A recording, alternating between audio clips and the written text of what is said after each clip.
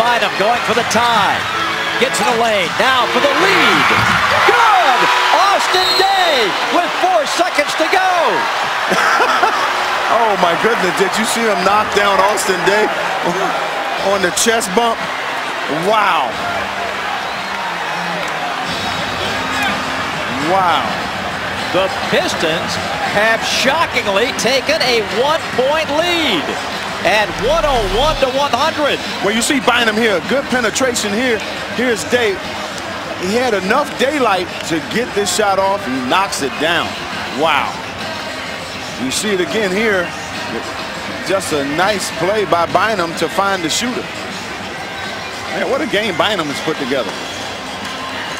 And Daye just got drilled by Greg Monroe. Hey, the chest bump can be very dangerous. Let me Yeah, tell you, you can get somebody hurt. You know, your emotions are